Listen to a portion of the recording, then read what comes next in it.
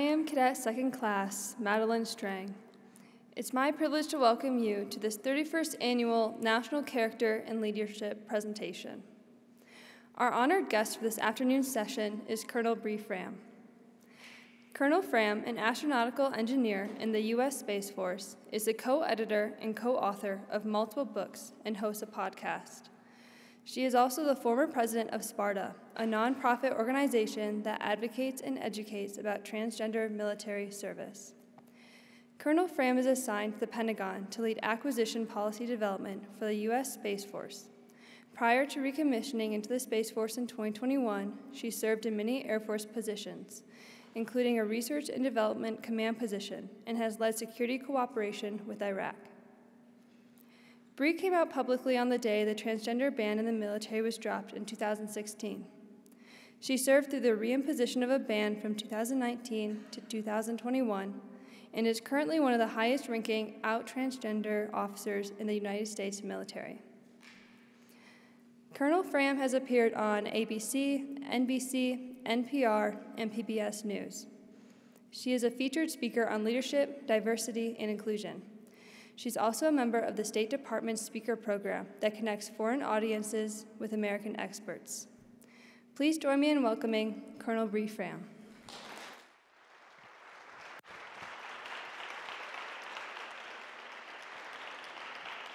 Thanks, Maddie. So thanks for the very kind introduction. It is truly an honor to be here and to be speaking with you today. Well, I know the program says we're going to talk about From First to the Future and the history of inclusion in the United States military. When I found out just last week, no, you're not speaking for an hour, you've got 25 minutes, I'm like, oh, crap. Maybe we're going to have to cut down some of that. So I have a little more time tomorrow morning, so if you really want the history of inclusion across all groups in the military, come back tomorrow morning for the first 10 minutes and then run away. I'm going to focus a little bit more today on my story and that of transgender service members and how and why that fits into the picture of why inclusion matters. Why does it matter to us as a military? Why is it not a negative that some people may believe it to be? And how do we as leaders use it to enhance mission accomplishment? But I want to start here. This was less than 2 years ago, 2 days after a 10-hour surgery that opened me up from here to here and washed out all my insides with chemotherapy after removing several organs. I was terrified. This was, as I said, this was 2 days later, and I was still terrified. Not that I was going to die, which was certainly a consideration before the surgery, but that I'd never put the uniform back on again. All of us come into the service knowing there will be a day we take the uniform off for the final time. We hope that it is on our terms. In many cases, it's not. That is the cost of service. But we want to get to that day where it is our choice whether or not we take this uniform off. And I did not know that I would be healthy enough to ever put it on again. But there is a reason that I wanted to stay, that I wanted to be part of this military service. And I hope by the end of what we get through today, you'll realize exactly what that is. So as I said, I had to skip some of the talk I wanted to give about the history, and I want to focus just on a couple little things. First, the fact that LGBTQ people have been serving since the revolution. This is not a new phenomenon. It is simply the fact that we are more able to be in the open about who we are today. But you can go back, as I said, to the revolution. Baron von Steuben, a commonly heard name, one of Washington's most important assistants, who created field manuals that were in existence for the Army for almost 50 years, just happened to be gay. Albert Cashier, next to him up top, fought in the Civil War, traveled over 9,000 miles, was captured as a prisoner of war, escaped, returned to his unit, and continued to fight. Albert was one of over 400 people who were assigned female at birth, and yet found a way to put on the colors of their country and fight. In fact, when he was nearly on his deathbed, he was put in a hospital and it was discovered what his anatomy was, and he was put into the women's ward. His unit, that was still around 50 years later, broke him out of prison, and when he died a few days later, not prison, the hospital, which was kind of like prison, broke him out, and when he died a few years later, had him buried in his uniform with full military honors. Or you have people like Tech Sergeant Leonard Matlovich, who came home from Vietnam to say that in Vietnam, the government gave him a medal for killing a man, and as soon as he came home and said that he loved a man, he was discharged. And began the modern movement towards LGBTQ equality. But from there, we actually went backwards a little bit, put into place the Don't Ask, Don't Tell policy in the 90s that really put a policy in place that said, all of you, you need to hide. And what happens when we hide a portion of who we are? How many of you have a work self that is different from who you truly are? All of you know the cost of this tax that we pay on our mental energy when we spend a portion of it hiding who we really are rather than dedicating that to the mission. And for LGBTQ individuals, that was a really big tax. Because if they slipped up for any reason in the words that came out of their mouth or the actions that they took, they would lose their career for something that had absolutely nothing to do with their ability to serve. And you see President Obama signing the repeal of Don't Ask, Don't Tell into law, and over his right shoulder, smiling bigger than anyone else, is Staff Sergeant Eric Alva. Eric was a Marine and the first casualty of Operation Iraqi Freedom when he stepped on a landmine. But for him to be there as a gay man at the shoulder of the president signing that into law was pretty amazing. And then 10 years later, at a ceremony in the courtyard of the Pentagon, you see the Undersecretary of the Air Force who asked her staff to assemble a team out there to celebrate that 10-year repeal. And when she walked out, she looked, turned to her staff and said, "There's no way any of these people are old enough to have served during Don't Ask, Don't Tell." And I'm like, no, ma'am. These people are here today because Don't Ask, Don't Tell is gone. When we create the environment that is inclusive, not only do people want to join, but they want to stay. That is one of the most important things you might be able to take away. When you are included, you want to stay. Inclusion is a retention tool. But the graphs on here are kind of important too, and get to the point that we've always been here. And right now, a recent poll within the last month came out and said that about 30% of Gen Z, you cadets, our recruiting age population, identify as LGBTQ. That's incredible.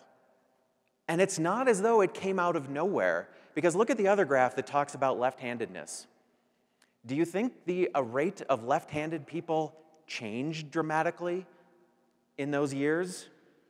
No, we simply stopped calling it a sin and smacking hands of children that wrote with their left hand and saying, "You won't do that. That is wrong." And all of a sudden, you even out at a steady state. When you set the conditions, you actually get to see reality. So, really important to know that we've been here, but if you want us to keep us here, we need to be included. So let me tell you a little bit about my story. But I want to start with two people that were really important in my life, Paul and Fred, or as I knew them, Grandpa and Granddad. Both served in World War II. In fact, I just did my promotion ceremony to colonel at the World War II Memorial to recognize their service and my family's legacy. One of which were the most important things that I thought was really cool was this was the first war in which all members of my family fought for the United States instead of against it. I can look back and say World War I, the Civil War, the Revolution. I had members of my family fighting against the United States, but these two men fought for it. And it was incredible, their example.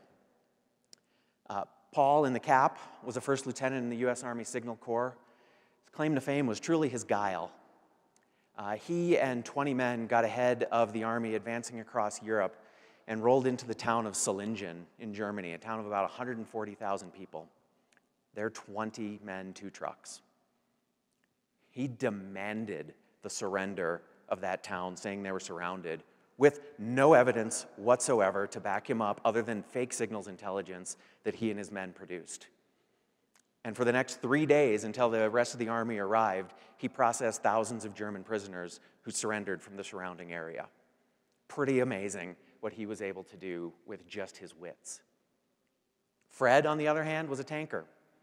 Fred rose to become the youngest first sergeant in the European Theater of Operations, and liked to tell the story about personally getting yelled at by General Patton to take all that goddamn armor off his tanks because they had a target to get to and they had to move fast, and you can't do that if you're weighing yourself down even though you're outgunned. So I had these amazing examples in my life, yet I had no idea whatsoever that I wanted to join the military.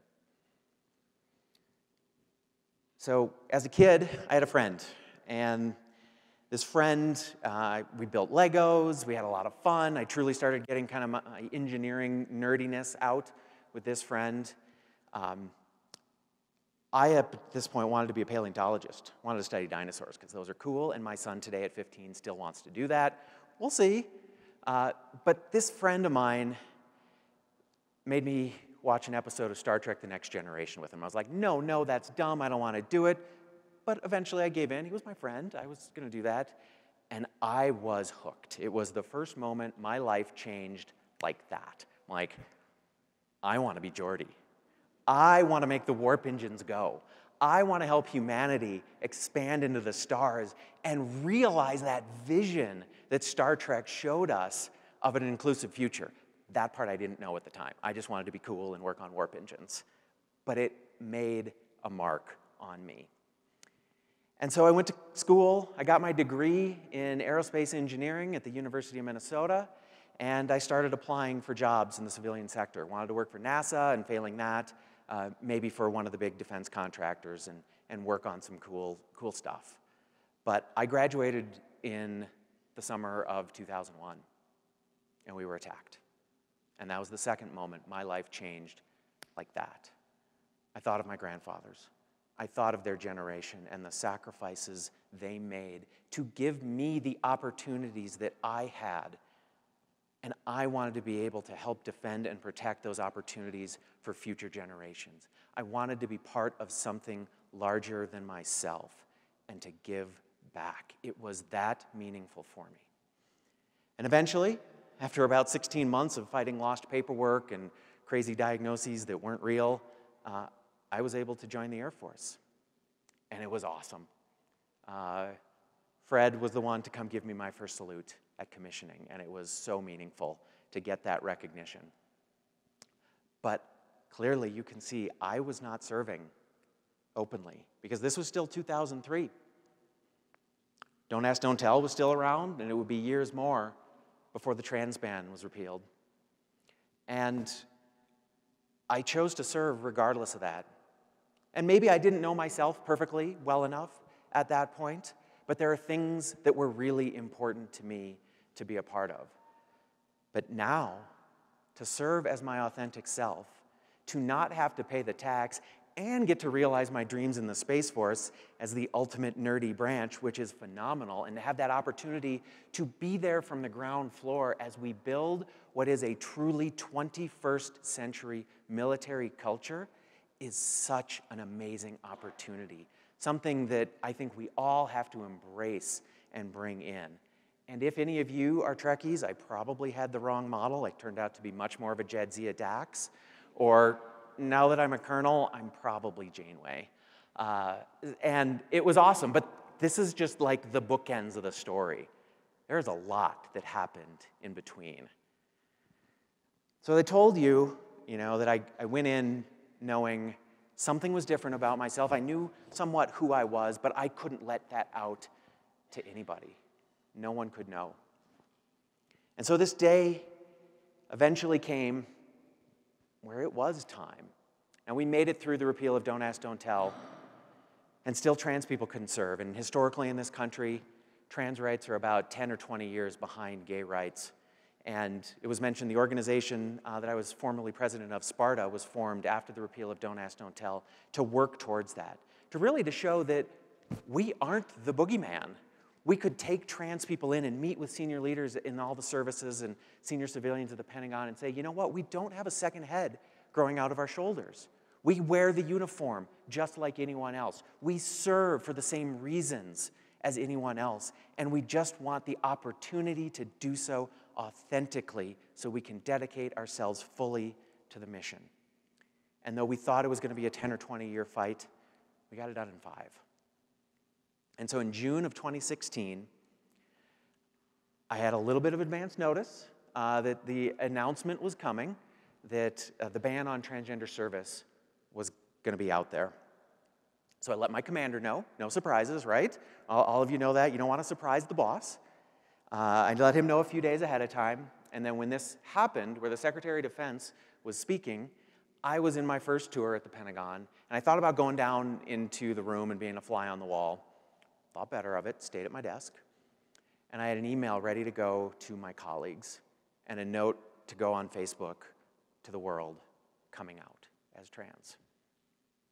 So the SecDef finished speaking, open services there, people can come out, and again, a little bit of hesitation, a little bit of fear. What's the reaction going to be? Eventually, I did get up the courage to hit post, to hit send, and then I ran away. I found that gym that is buried well underneath the Pentagon, and I hopped on the elliptical machine, and I went nowhere, faster than I'd ever gone anywhere in my life. I was truly worried I was going to burn the motor out on that thing. But eventually, I knew I would have to go back to my desk and see what the reaction was. So I got there, I sat down. One by one, my colleagues walked over to me, shook my hand, and said, "It's an honor to serve with you." I was nearly in tears because the honor was mine to serve with them.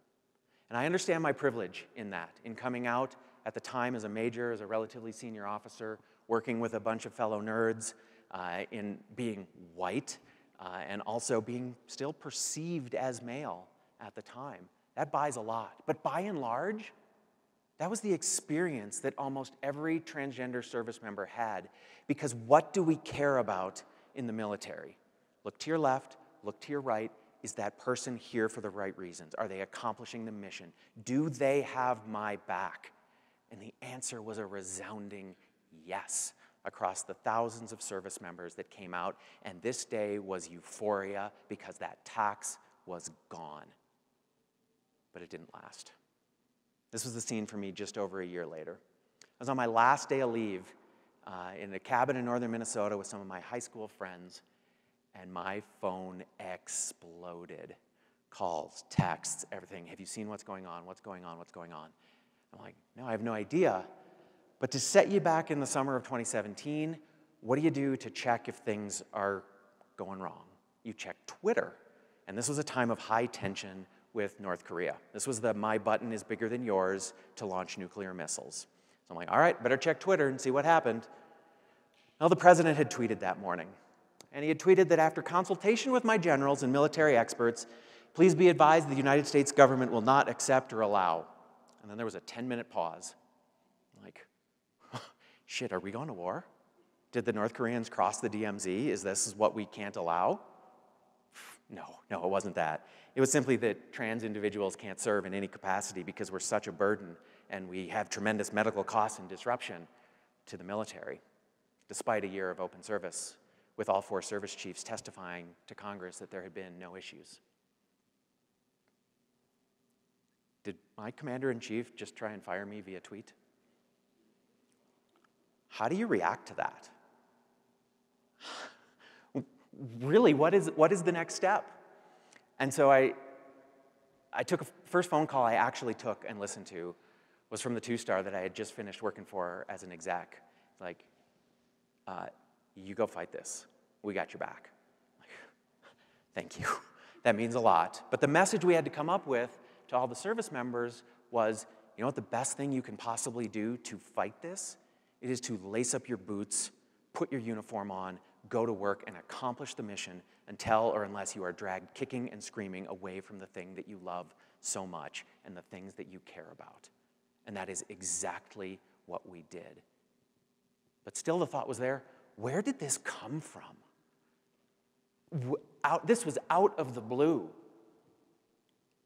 And all I can think about is, did it have something to do with stereotypes? So, surprise, art history lesson. You were expecting that in the middle of this presentation, weren't you? This is my favorite picture. This is the Fighting Temeraire. The Temeraire was a British warship that fought at the Battle of Trafalgar. It was recognized as the most noble and distinguished ship of its era. It sank one French ship and captured another, coming to the rescue of Lord Nelson. But this picture, this is 30 years later, of the Trafalgar being towed up the Thames to the breaker's yard to be taken apart and sold for scrap. Now, there's a whole lot of other meaning in this picture. But why do I use it? Why do I have it up here? Well, what is that in front of the Temeraire? What is that squat, ugly little brown thing? That is the first steam tug, pulling it against the current up the Thames. That represents the changing of an era.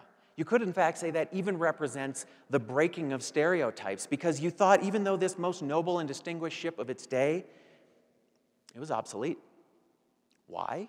Because for thousands of years, we had this stereotype, which aren't all bad. Stereotypes allow us to make quick decisions and think about things, but the stereotype said the fastest way to get from point A to point B was wind power. And now I have evidence right in front of my face that that is wrong and that is out there. That is something we need to change. We need to change the way we think about certain things. And though people may have been told that trans folks are scary, that we're broken, that we are incapable, that we're fragile, or that trans women like me couldn't possibly return fire because we are too busy weeping or thinking about what we're going to wear that night rather than deal with the enemy right in front of us, or that transgender men are steroidal rage monsters that are going to charge that hill at the wrong moment and get everyone killed, nothing could be further from the truth. You had the evidence right there in front of you. And we have to be willing to accept that evidence. In fact, I was working in international affairs at the time, and I had a boss that, after about 6 months, retired. And he called me into his office before he did, and he said, "You broke my stereotype of who a trans person was just by showing up to work every day and doing your job." And I was like, "Whoa, sir, that's a really low bar. Why don't I just step right over that one?" But that's how outlandish some of it was, that we were simply incapable. And you had trans service members in every service, in every career field, at just about every rank, doing things at home and deployed around the world. Yet we have lots of people that still cannot see that that adds value to our military or still hold those outdated stereotypes. But though it may have been noble and distinguished to think that at one point, it cannot be anymore as we look to build the fighting force of the future. Back to the story. Eventually, those tweets did turn into policy. The Supreme Court allowed that to go into place. And it kind of allowed it to go into place with an axe hanging behind my neck and that of all other service members. Because though there had been 4 court cases filed against it, and every lower court had ruled that the policy was unconstitutional or discriminatory, the Supreme Court said, while that works through all the appeals, government, you can go ahead and put this policy in place. No one new can come out. No one new can get in.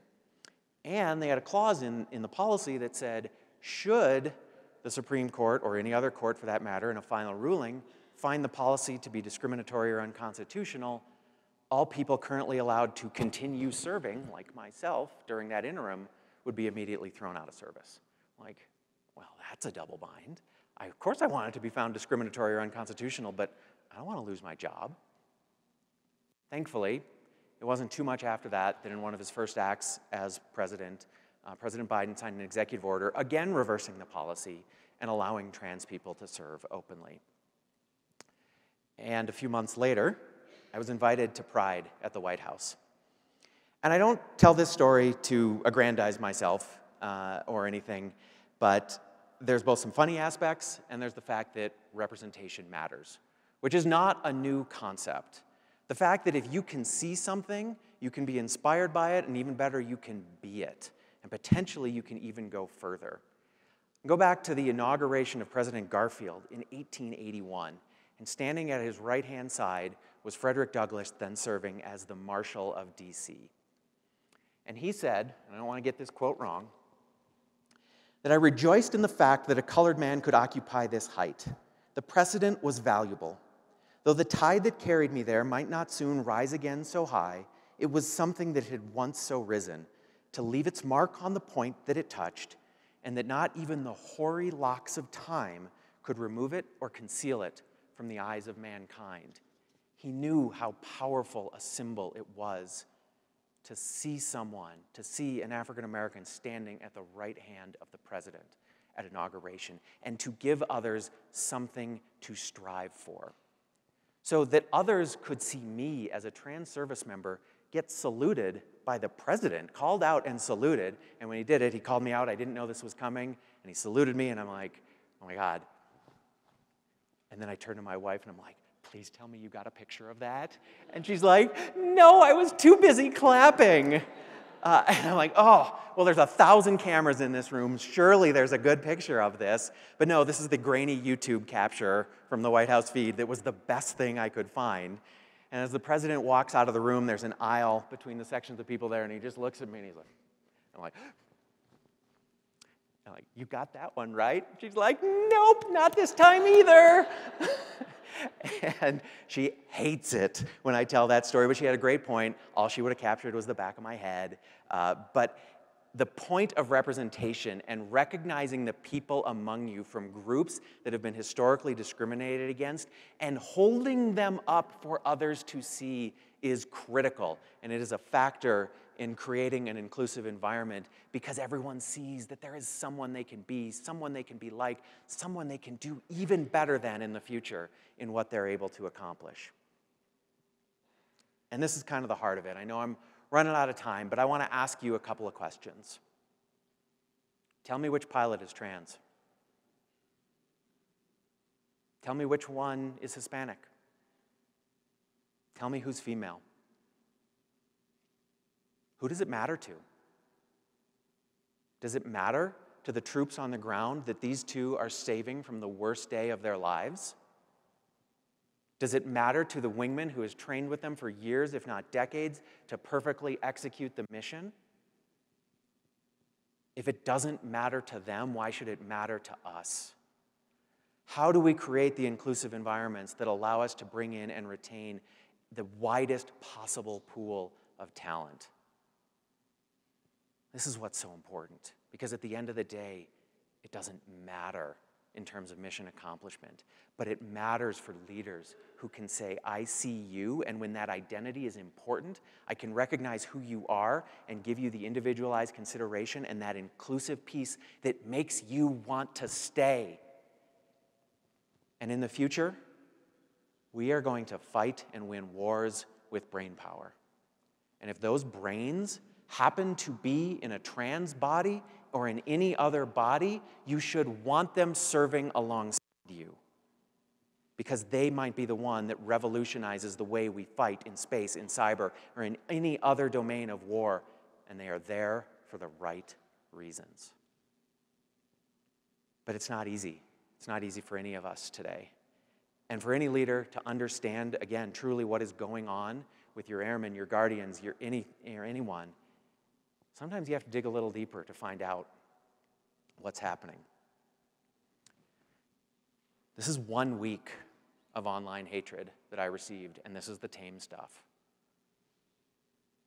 I know you probably can't read much of that, but I'm a cancer to the military. I make a pageant of being psychosexually insane. I'm a sad joke, an abomination. I'm a member of the least intelligent, and I will end up in a body bag if we go to war. How do you deal with something like this? How do you know if any of your people are facing things like this?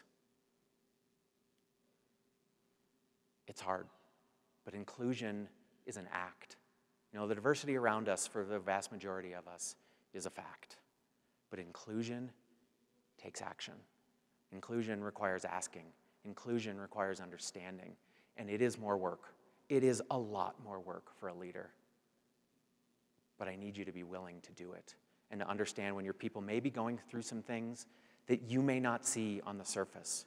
And if they screw something up, maybe don't jump down their throat for immediately screwing up that one thing, but ask, is there something else going on? Something I should know about, something you might need help with. So where do we go from here?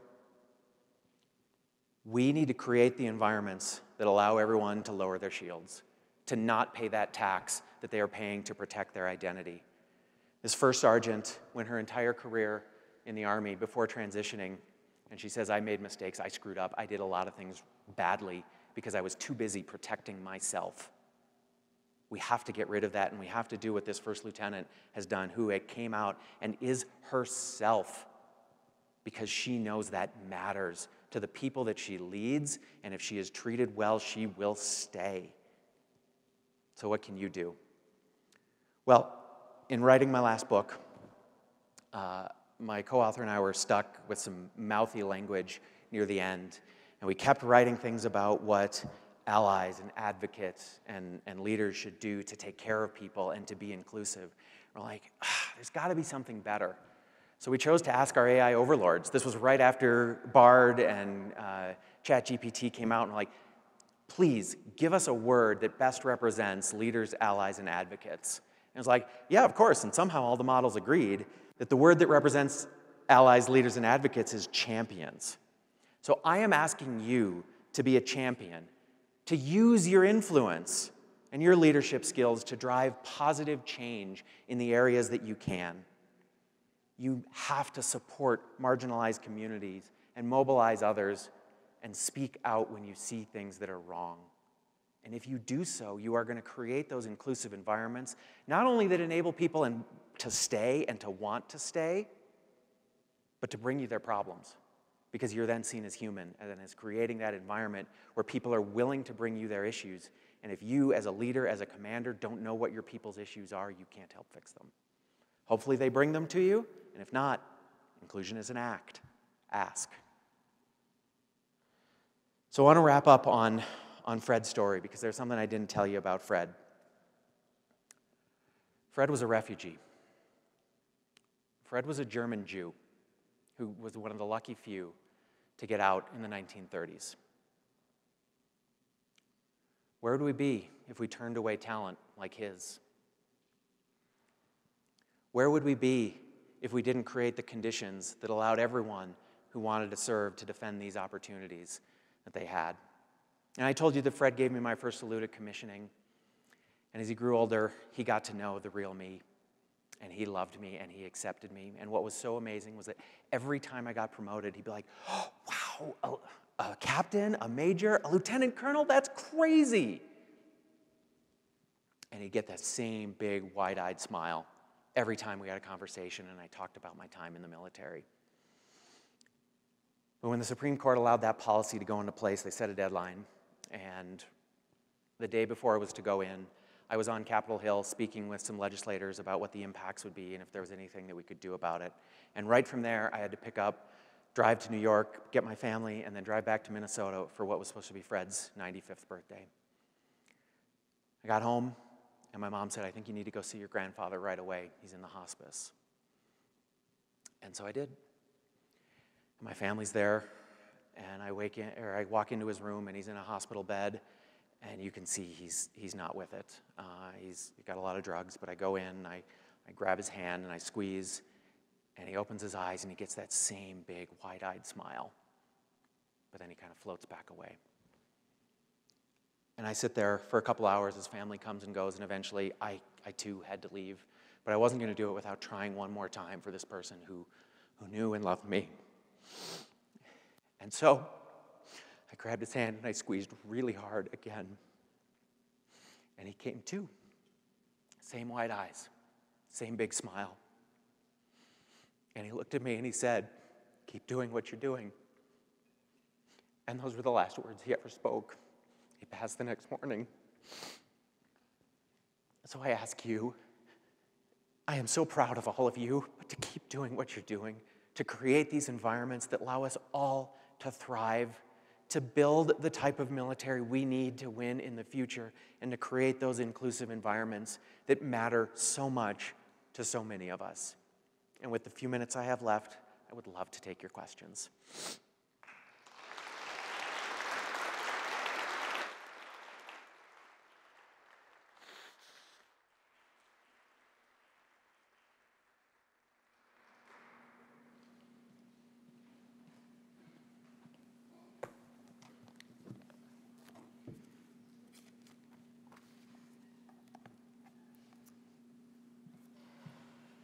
Hi.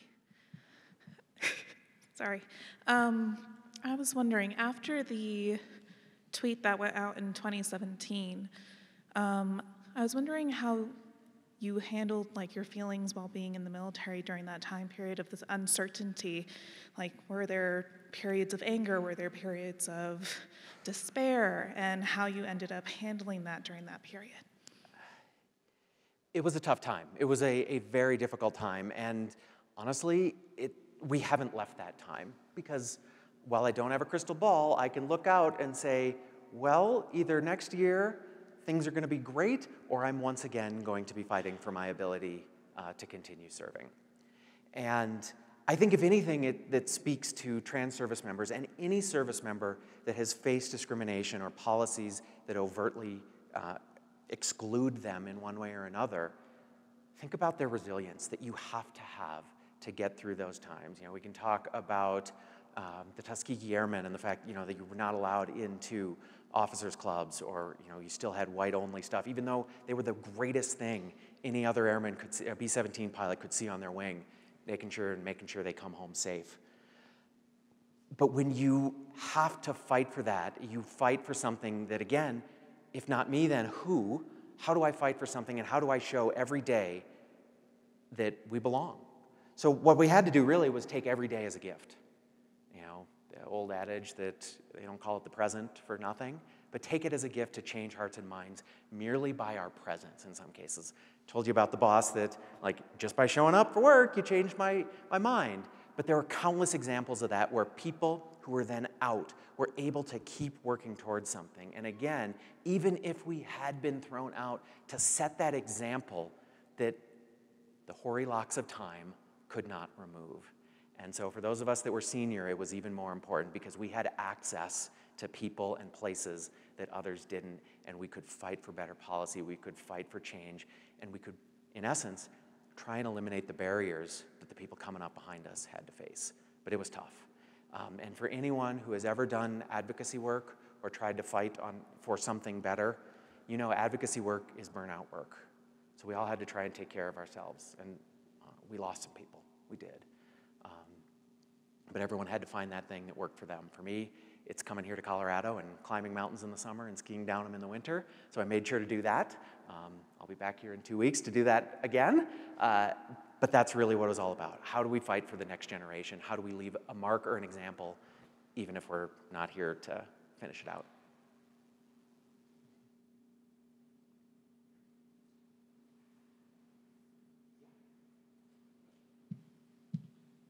Afternoon, Colonel. My name is Cadet Ubias, and I'm from the University of New Mexico.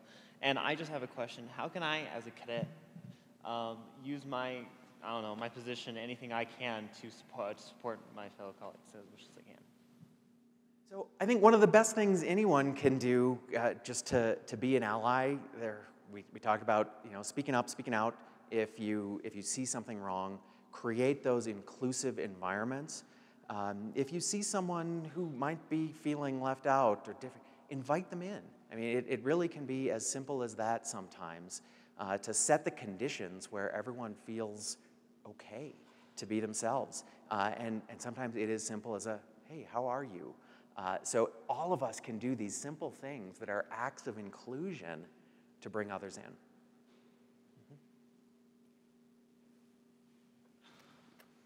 Colonel Fram, thank you again for your time today. Your experiences and presentation truly speak to how we value human conditions, cultures, and societies. On behalf of the U.S. Air Force Academy and our National Character and Leadership Symposium, please accept this token of our gratitude. The base of this gift is made out of marble from our terrazzo. This is foundational to us because all cadets have had to run the marble strips during their freshman year. We hope you will look at this and remember your NCLS experience fondly.